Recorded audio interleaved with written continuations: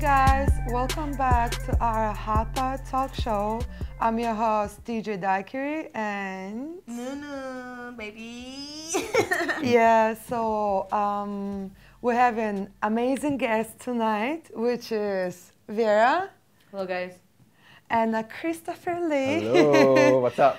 Yeah, so give us more introduction about yourself.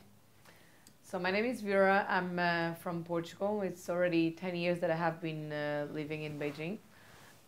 Wow. Yes, 10 years. Oh, Veteran. Yeah. I pretty much organize events, cooperative events, and then music festivals, and I do artist management. That's pretty much what I do. Yeah. Okay. And I'm Christoper Lee. It's a huge melting pot, but what have you been doing this week? I've seen you this week. I've been quite busy, but about my backstory, I'm Canadian Caribbean, specifically Jamaica and Barbados. And I'm doing my master's, but I'm also a tourism research and development professional. Hey, now. Yeah. Okay.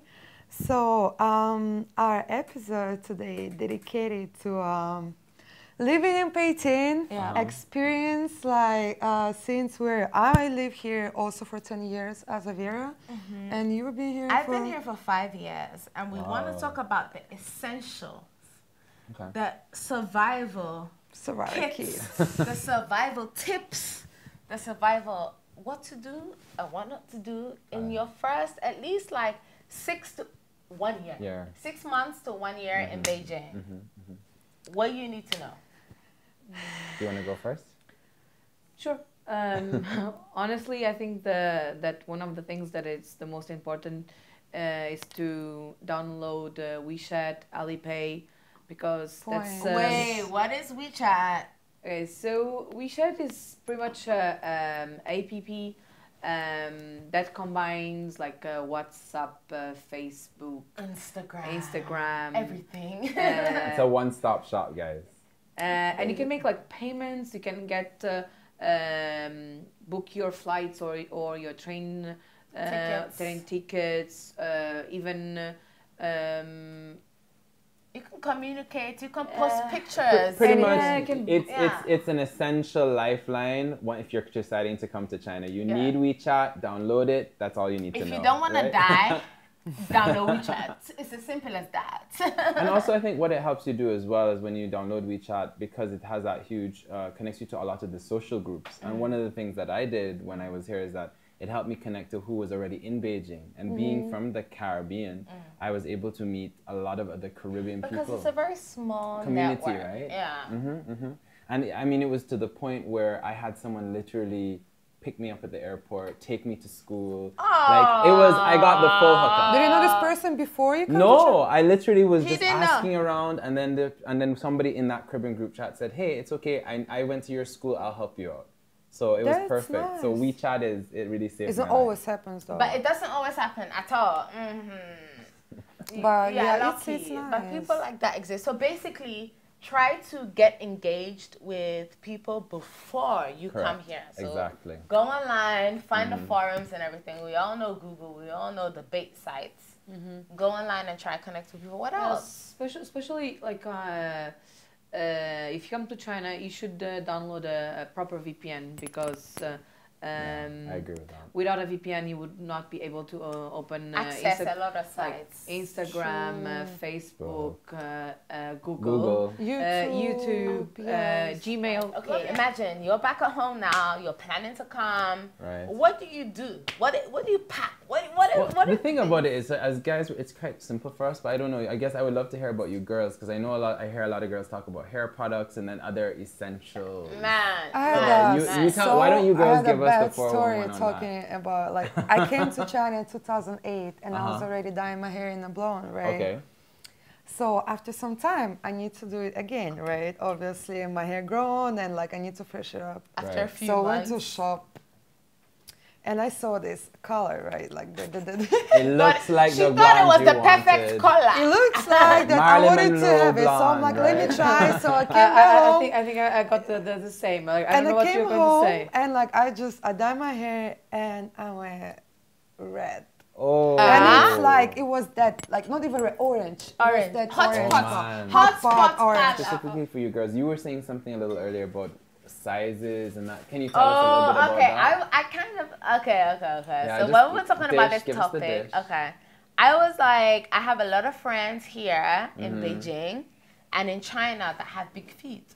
And we say big feet as in, you don't really have big feet. But China perspective, you have big feet, which is basically, I would say European, we call it 38 is small. So 38 onwards is big, right? UK will say 5, 6 is onwards. Got it. In America, we might go 7, 8 is massive. It's for a woman. In Russia, what is the size? The same as a European. The same, right? European. So for us, it's normal. Like, hey, but in China, me as a apparently general size person, I cannot find my heels. 41. Okay. You're 41. I'm 38, right? I'm 38 too. You're 38. But that's the thing about like China is that like it's not even unfortunate. It's fortunate. Like, look, local Chinese people, they have small feet. They do. So they have all the sizes to fit them. The style is amazing. And even like that, because I'm pretty much tall girl, you know. You're like, very so tall girl. I was struggling to find a pants like that. Oh my God. That can go down to the ankle, right? And we're Russian like people tall in general, you know. So when we come here to find somebody that can fit, it doesn't work. But have you guys been finding things now though? Now it's a little bit better. Because we need to paint the right picture. So what it is that what they're saying is you need to walk with your essentials so that in the first couple months you have it covered. But eventually China does have a lot of things. Of course, you know? unless you basically, and this leads me to my next point, right? Unless you really unlock the doors, because this is the whole point about this talk show. Look, when you're very new to a different country, be it China, be it Ecuador, be it Europe, wherever it is, you need to unlock the doors to know what you're facing, right? Correct. So you meet different people and know the different experiences. So until you do that, guess what? You ain't gonna know shit.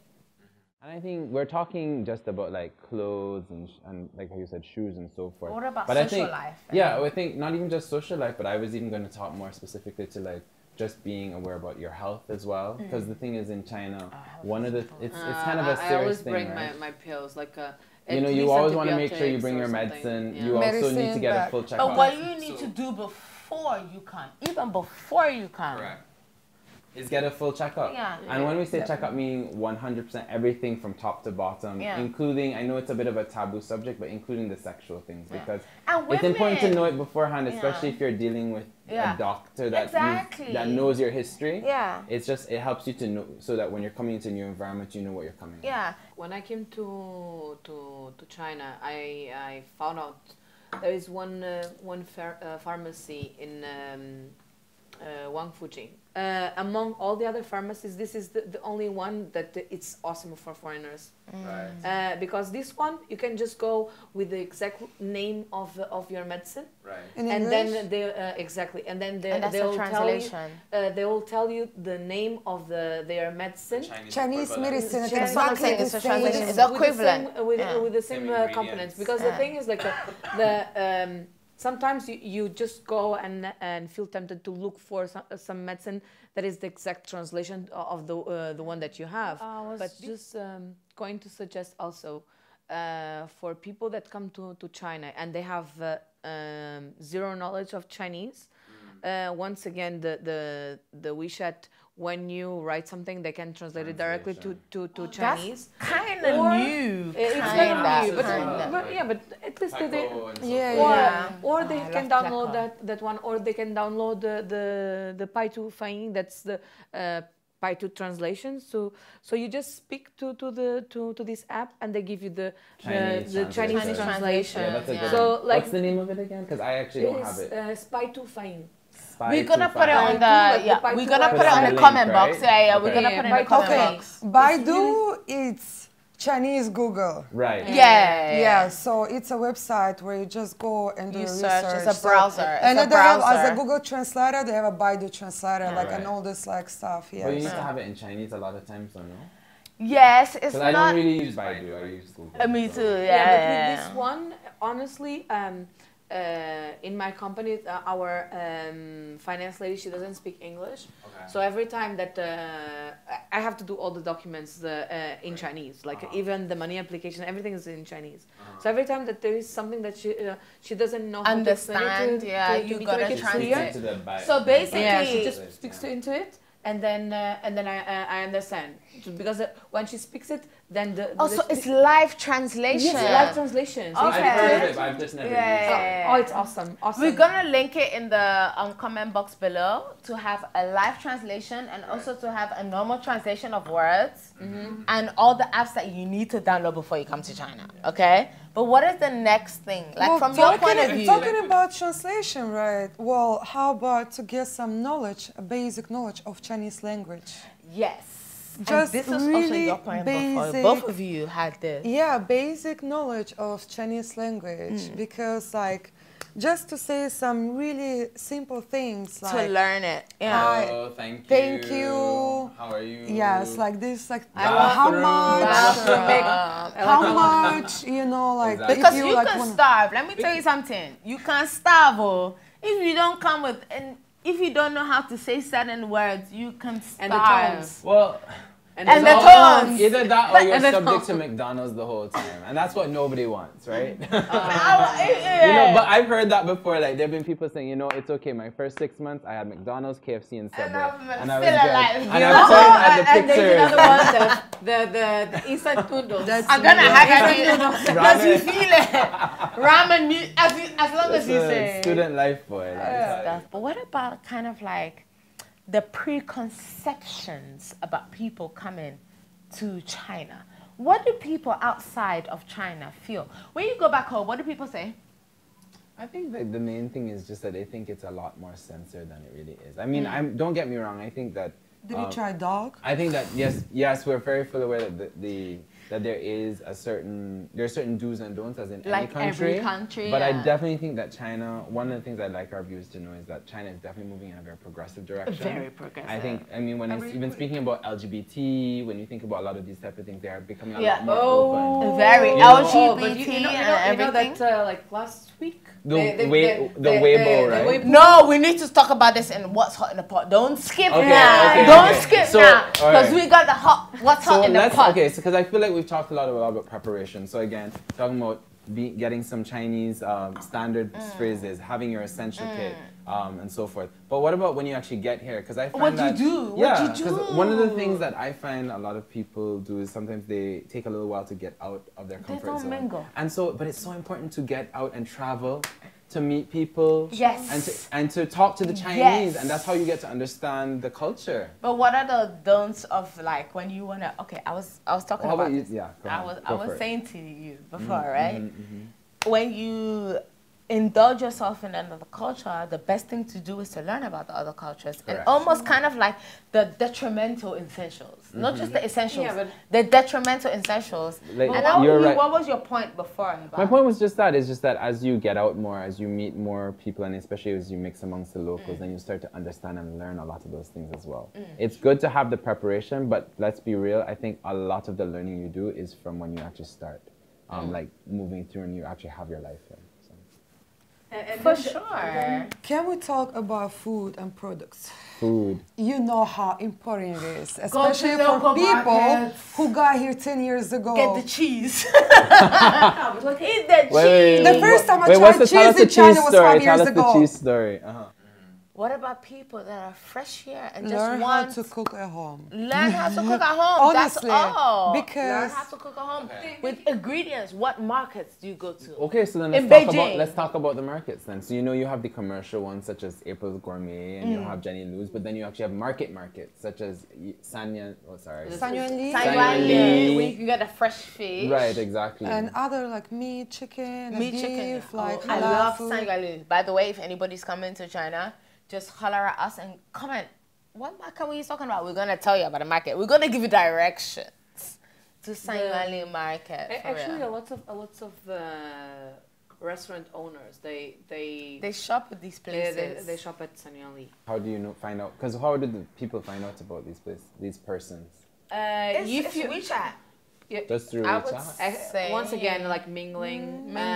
You have to know, like, if you don't ask, you will never know. If for instance, if you just come here to study for 6 months or a year, okay, and you spend all your time waking up, going to classes, coming back and study, you know, like out of your room. Exactly. Just walk outside. Walk around, like do the circle around your dormitory. And that is very daunting. That is very daunting. And see what you have around. I want to do a little kind of game.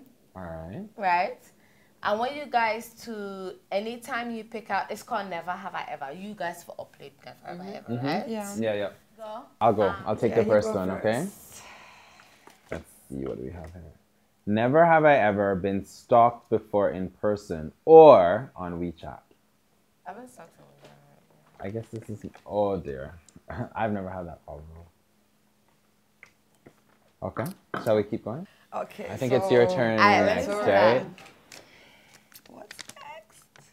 Falling asleep while waiting for Baidu Waimai / McDonald's, which is basically like a delivery system, right? So you get delivery while you're home, right? So and basically it's 24 hours, right? So I'm a drink because I have fallen asleep while getting delivery back home. Oh dear.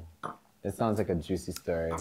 Actually, it's very short and sweet. Okay. Yeah. I got home, I was lit, I was drunk, I was turned up, and I fell asleep, and I woke up. It was bright in the morning. I got McDonald's. Right. And I fell asleep when I ordered it, right? Okay. And guess what? I woke up in the morning. After 42. They were not, babe. Oh they were hammering, not even knocking. Hammering, boop, boop, boop, boop, boop, boop. But I was so turned up, guys. I didn't hear it. I fell asleep. Did you end up getting the McDonald's in the end?